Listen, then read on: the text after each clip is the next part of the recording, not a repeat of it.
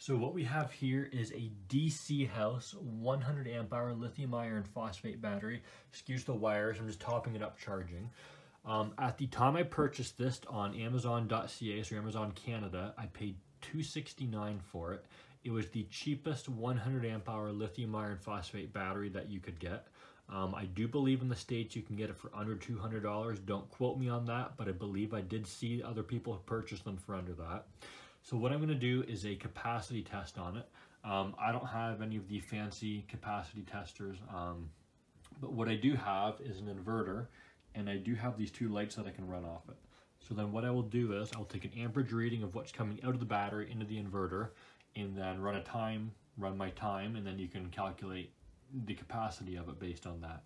So I will run these lights on it through this inverter. Once it's finished topping up, I am charging it to 14.6 volts before I start this. That should be a full charge on it.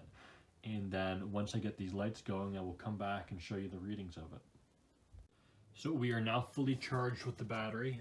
It is still, I don't know if that'll focus, it is still reading its surface charge at around 14 volts. But that should drop down to like 13.4 to 13.6. So we are fully charged on the battery. I will get this light on so we can see. Let's plug that in there. We'll get these lights running.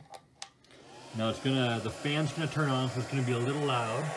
So as we sit now, we're reading 304 watts is what we're running. And we are pulling 26.8 amps. We are currently at 606, so I will kind of average this out at 26.8, 26.9 amps. We'll come back and check it multiple times throughout the test, and I will come back and we will get a rough estimate on how many amp hours this should be good for. So at this rate, we should be good for just shy of 4 hours, which will give us a full run time on this.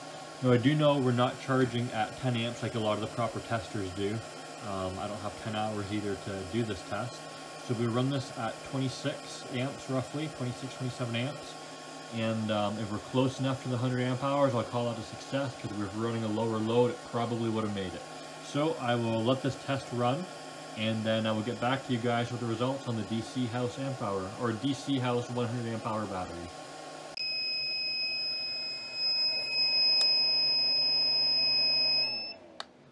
So, as you can see, it is 9:59, and the battery just died on me. Or it didn't. I guess it didn't completely die, but it just fell short, or it fell at the low voltage cutoff for my my inverter here.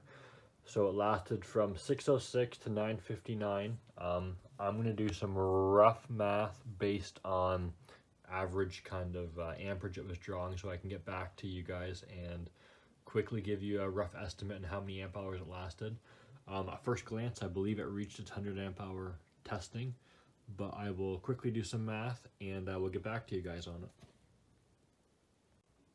So if we run the numbers here, if we conservatively estimate that it used 26.6 amp hours, which is lower than it started with, but by the end of the battery, it actually got even higher, because it was pushing about 30 amps near the end because the voltage was dropping, so it was pulling more current. So if we go conservative with that, so 26.6, which I believe, as I said before, I believe it was 26.68 it started off at, 26.7. So we're going to go conservative with how much it was using. If we divide that by 60, that should give us how many amp hours per minute the lights were drawing. So we got that, and it lasted 233 minutes, so times that by 233. I estimate conservatively that it has 103.29 amp hours in it. So that was drawing again around 26.6 amps. So the DC House 100 amp hour battery, I'm pretty confident that it actually does have 100 amp hours in it, and that concludes my test for the capacity of this battery.